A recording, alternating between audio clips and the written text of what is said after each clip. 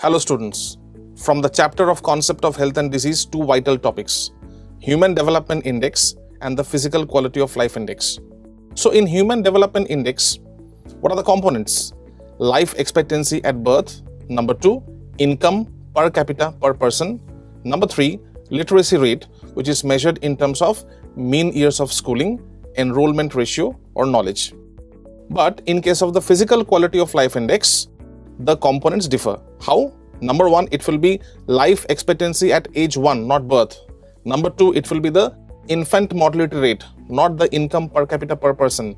Number 3, literacy rate. Okay, let's solve two high yield MCQs. HDI includes all except literacy rate, income per capita, life expectancy at birth, IMR. So here the answer is IMR. As I said, IMR is a component of PQLI. One more.